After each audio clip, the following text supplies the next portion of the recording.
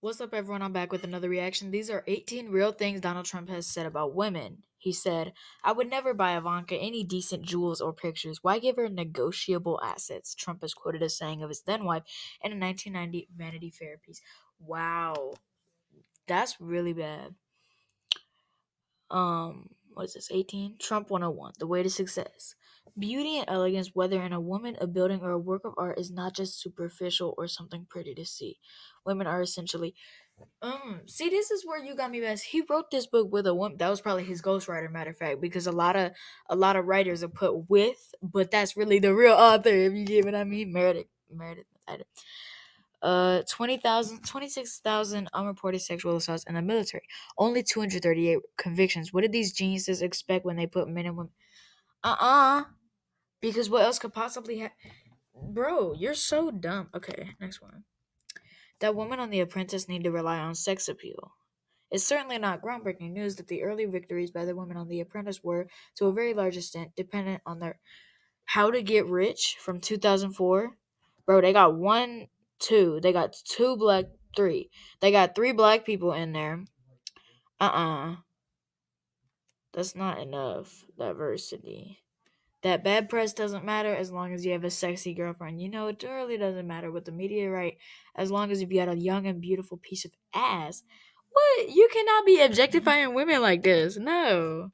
That a woman must be hot in order to be a journalist. I mean, we could say politically correct that look doesn't matter, but the look obviously matters. Like, you wouldn't have your job if you weren't Girl, I know he did not just go there. Let me go to the next one. That pumping breast milk is disgusting. What? He got up, his face got red, he shook his finger at me, and he screamed, You're disgusting, and he ran out of there.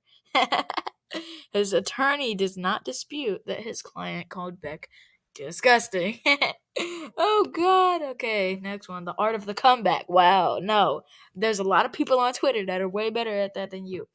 The most difficult aspect of the prenuptial agreement is informing your future wife or husband, I love you very much, but just in case things don't work out, this is what you will get in the divorce. There are basically three types of women and reactions. One is the good woman, who very much loves her future husband, solely for himself, but refuses to sign the agreement on principle. I fully understand this, but the man should take a pass anyway and find someone else. The other is the calculating woman who Okay, I'm not gonna read all that. He doesn't want prenuptial agreements. That women have a great act going on. Why is he with Hooters? Jesus Christ, bro. Those are some stuff. I'm not gonna. Women have one of the great acts of all time. The smart ones act very feminine and needy, but inside they're real killers.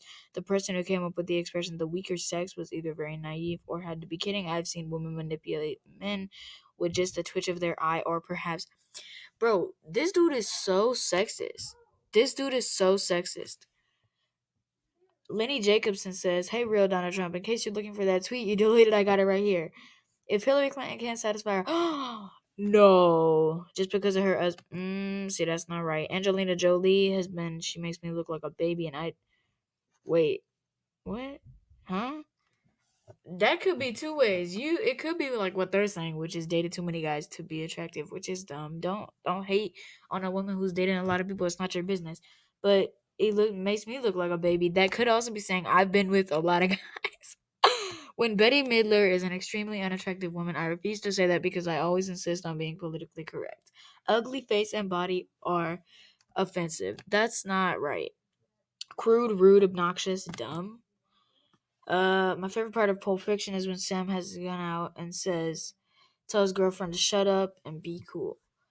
The art of being the Donald, I'm dead.